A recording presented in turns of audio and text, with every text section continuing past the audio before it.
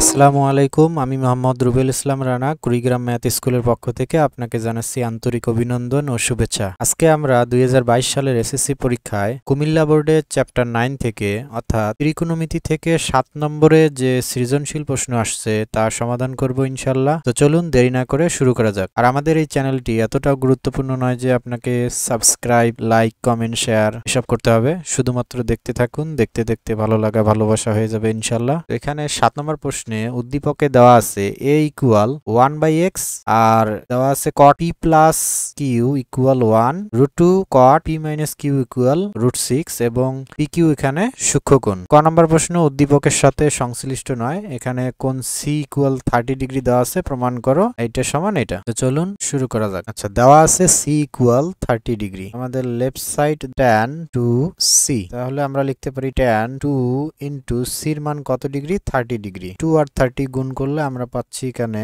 tan 60 degree, আর আমরা জানি tan 60 ডিগ্রির মান হলো √3।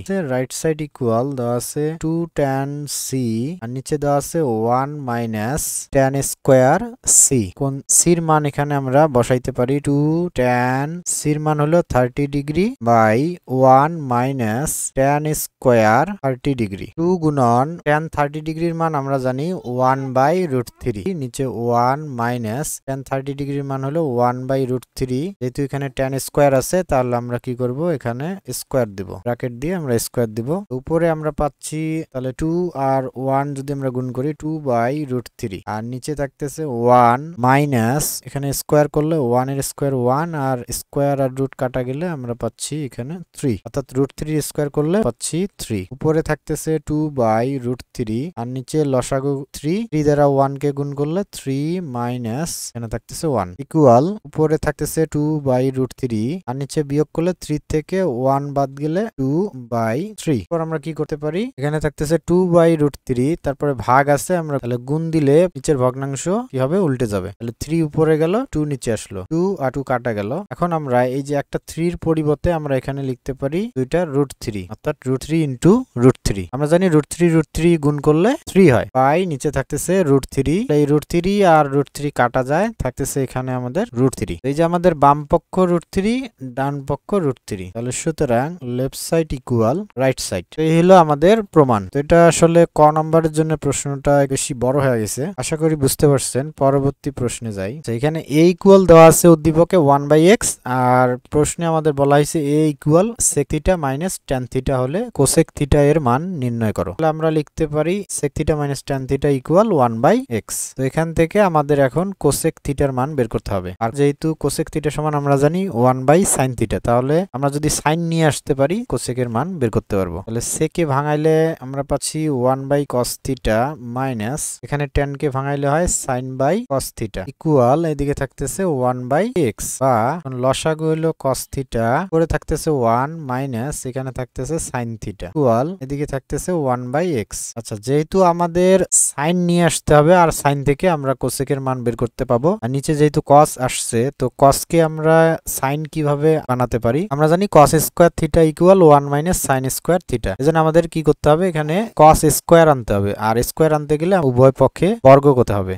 1 minus sin theta by cos theta আমরা উভয় পক্ষে বর্গ করব, তাহলে এদিকে স্কয়ার দিলাম আর এখানে আমাদের 1/x, তার কি করতে হবে, স্কয়ার দিতে হবে। সাইড নোট লিখবো কি, বর্গ করে, বা এখানে উপরে থাকতেছে তাহলে 1 মাইনাস sin থিটা তার স্কয়ার, নিচে cos এর স্কয়ার করলে আসতেছে cos স্কয়ার থিটা ইকুয়াল এখানে থাকতেছে 1 এর স্কয়ার করলে 1 আর নিচে x এর স্কয়ার করলে হয় x স্কয়ার, বা উপরে থাকতেছে 1 minus sin theta all square আর নিচে cos স্কয়ারের সূত্র আমরা জানি কি 1 মাইনাস sin স্কয়ার থিটা। তাহলে এটার পরিবর্তে আমরা লিখতে পারি 1 মাইনাস sin স্কয়ার থিটা, আর এদিকে থাকতেছে 1/x স্কয়ার। এখন আমরা উপরে 1 মাইনাস sin থিটা অল স্কয়ারের পরিবর্তে লিখতে পারি 1 minus sin theta into 1 minus sine theta, অর্থাৎ স্কোয়ার মানে দুইটা বোঝাচ্ছে, তাহলে আমরা স্কোয়ারের পরিবর্তে দুইটা লিখতে পারি। আর নিচে এখানে 1 এর স্কোয়ার নাই, তাহলে আমরা ধরে নিতে পারি যে 1 স্কোয়ার অর্থাৎ a square minus b square. নিচে সূত্র লেখা যায় a স্কোয়ার মাইনাস b স্কোয়ারের সূত্র কি, a plus b into a minus b। a হলো 1 আর b হলো সাইন থিটা, তাহলে 1 plus sine theta into 1 minus sine theta. এখানে এই যে 1 মাইনাস সাইন থিটা আর 1 মাইনাস সাইন থিটা কি হয়, কাটা যায়। আর এদিকে থাকতেছে কি 1 বাই এক্স স্কোয়ার, বা উপরে থাকতেছে 1 মাইনাস সাইন থিটা আর নিচে থাকতেছে 1 প্লাস সাইন থিটা ইকুয়াল এদিকে পাচ্ছি 1 বাই এক্স স্কোয়ার। তো এখন আমাদের যে কাজটা করতে হবে, জাস্ট যোজন বিয়োজন করতে হবে। তো যোজন বিয়োজন কি, লব যোগ হর, লবের সাথে যদি হর যোগ করি তাহলে এটা হলো যোজন, আর লব থেকে হর যদি বিয়োগ করি এটা হলো বিয়োজন। আর যোজন বিয়োজন এক পক্ষে করা যায় না, উভয় পক্ষে করতে হয়, অর্থাৎ লব যোগ হর, তাহলে যোগ নিচেরটা, নিচে হলো 1 প্লাস সাইন থিটা বাই আবার কি লব বিয়োগ হর, তো উপরেটা বিয়োগ নিচেটা। আর বিয়োগের সময় কি করতে হয়, চিহ্ন পরিবর্তন করতে হয়। তাহলে এখানে প্লাস 1 আছে কি হবে মাইনাস 1, আর প্লাস সাইন থিটা আছে হবে মাইনাস সাইন থিটা। এইদিকে যোজন বিয়োজন করা হলো, আমাদের এইদিকেও করতে হবে। তাহলে লব যোগ হর বাই কি লব বিয়োগ হর। এখন এখানে আমাদের প্লাস সাইন থিটা আর মাইনাস সাইন থিটা কাটা গেল, নিচে মাইনাস 1 প্লাস 1 কাটা গেল, উপরে 1 আর 1 হলো 2, আর নিচে থাকতেছে মাইনাস সাইন থিটা আর মাইনাস সাইন থিটা অর্থাৎ মাইনাস 2 সাইন থিটা ইকুয়াল এদিকে থাকতেছে 1 plus x square by 1 minus x square. 2 আর 2 কাটা যায়, উপরে 1 আর নিচে থাকে মাইনাস সাইন থিটা ইকুয়াল আমরা এটাকে ঘুরে লিখতে পারি x square plus 1 plus x square আর এক্স স্কোয়ার প্লাস 1 একই কথা। আর নিচে আমরা এই যে 1 মাইনাস এক্স স্কোয়ারের পরিবর্তে এখান থেকে একটা যদি মাইনাস সাইন কমন নেই তাহলে কি হবে, চিহ্ন পরিবর্তন হবে। এই মাইনাস এক্স স্কোয়ারটা হবে প্লাস এক্স স্কোয়ার আর প্লাস 1টা হবে মাইনাস 1। তাহলে এখানে আমরা পেলাম এক্স স্কোয়ার মাইনাস 1। দুই দিক থেকে আমরা যদি মাইনাস 1 দ্বারা এখন গুণ করি তাহলে মাইনাসটা কি হবে, প্লাস হয়ে যাবে। এখানে আমরা পাচ্ছি 1 বাই সাইন থিটা ইকুয়াল উপরে থাকতেছে এক্স স্কোয়ার প্লাস 1 আর নিচে থাকতেছে এক্স স্কোয়ার মাইনাস 1। আর আমরা জানি 1 বাই সাইন থিটা মানে হলো কোসেক থিটা, সুতরাং কোসেক থিটা ইকুয়াল কি পেলাম, x square plus 1 by x square minus 1। তো এটাই হলো আমাদের অ্যান্সার। আশা করি বুঝতে পারছেন। আমরা পরবর্তী প্রশ্নে যাই। গ নম্বর প্রশ্ন, উদ্দীপকে দেওয়া আছে cot p plus Q equal 1 এবং √2 cot p minus Q equal √6 এবং পি কিউ সূক্ষ্মকোণ হলে পি আর কিউ এর মান নির্ণয় করো। তো প্রথমে আমাদের দেওয়া আছে কি cot p plus Q equal 1। এখান থেকে আমরা লিখতে পারি বা cot p plus Q equal, তাহলে cot কত ডিগ্রির মান 1 আমরা জানি, cot 45 ডিগ্রির মান 1, cot 45 ডিগ্রি। দুই দিক থেকে যদি আমরা এখন cot বাদ দেই তাহলে p প্লাস কিউ ইকুয়াল পাচ্ছি আমরা 45 ডিগ্রি। এটা আমাদের সমীকরণ 1। আরেকবার আমরা কি করব, এই সমীকরণ থেকে আমরা p মাইনাস কিউ এর মান বের করব। তাহলে আবার কি দেওয়া আছে, √2 cot p minus Q equal √6 বা cot p minus Q equal √6 কে আমরা লিখতে পারি √2 ইন্টু √3। তাহলে √2 আর √3 গুণ করলে কি হয়, √6।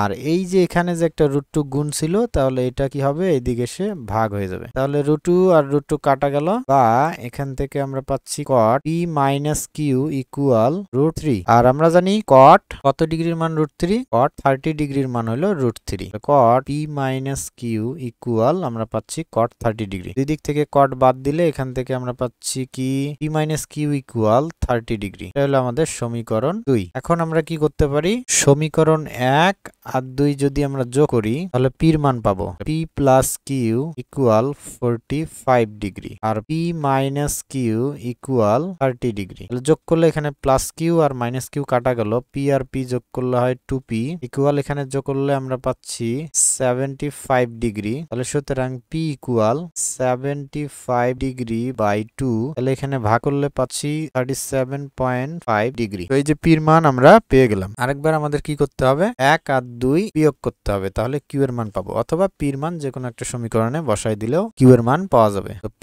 প্লাস কিউ ইকুয়াল 45 ডিগ্রি আর p minus Q equal 30 degree. আর বিয়োগ করলে আমরা জানি নিচের রাশির চিহ্ন পরিবর্তন করতে হয়, প্লাস p আছে হবে মাইনাস p আর মাইনাস কিউ আছে হবে প্লাস কিউ, এখানে প্লাস 30 আছে হবে মাইনাস 30। তাহলে এখন প্লাস p আর মাইনাস p কাটা যাবে, plus Q R plus Q যোগ করলে হয় 2q আর এখানে 45 থেকে 30 মাইনাস করলে আমরা পাচ্ছি 15 ডিগ্রি। তাহলে সুতরাং কিউ ইকুয়াল, তাহলে 2 গুণ আছে, এদিকে আসি কি হবে, ভাগ হয়ে যাবে। 18 ডিগ্রি বাই 2, তাহলে 2 দ্বারা ভাগ করলে আমরা পাচ্ছি 7.5 ডিগ্রি। এই যে আমাদের পি এবং কিউ এর মান বের হয়ে আসলো। তো এটাই আমাদের অ্যান্সার। আশা করি সবাই বুঝতে পারছেন। আজকের ভিডিও পর্যন্ত, দেখা হবে অন্য কোনো ভিডিওতে ইনশাআল্লাহ। আল্লাহ হাফেজ।